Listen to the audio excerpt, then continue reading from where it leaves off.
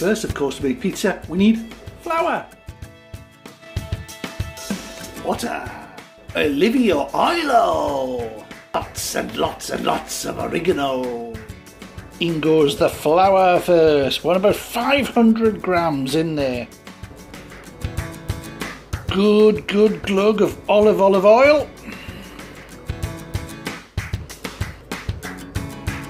In with the yeast. In with the water. And now, with the oregano on the top, give it all a mix. Remember what you used to sing when you were a kid and you made this? Yellow belly custard, green snot pie, all mixed up with a dead dog's eye. Mix it until it's thick, and then wash it down with a hot cup of sick. Of course, we don't sing that now. Now, once it's mixed up in the bowl, turn it out onto a nice floured board, and just start giving it a bit of a moving it around. Now, you're not kneading it at this stage. You're just still mixing it, really. You're just getting the ingredients all to flow together. Then you start kneading it down. And the great thing about kneading pizza is that we all need it.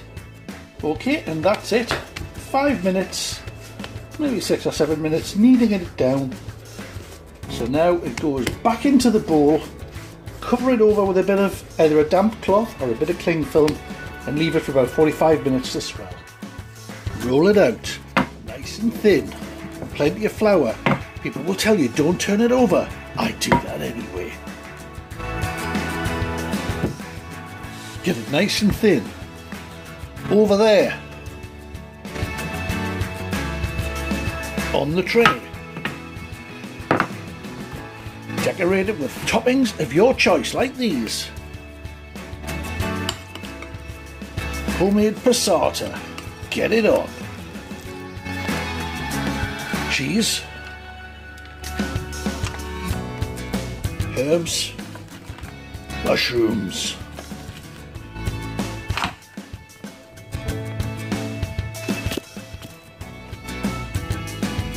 Sweet corn. More cheese. Get it in the oven. Now for toppings, take whatever you like. You could put on herbs, basil, coriander. You can put spices on the top there, a little bit of curry, some chilli. You can put chocolate on, you can put jelly and blancmange on. You can't put jelly and blancmange on? But whatever you do put on, make sure it's fresh, it's crisp, it's full of flavour, bit of salt, bit of olive oil, in the oven, gas mark, woo, very hot, for about, till it's done. Take it out, slice it, dice it, and enjoy it. Fresh out of the oven, look at that. Onto the board.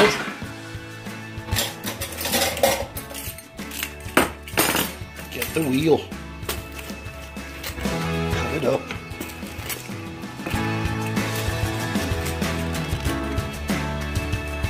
Enjoy.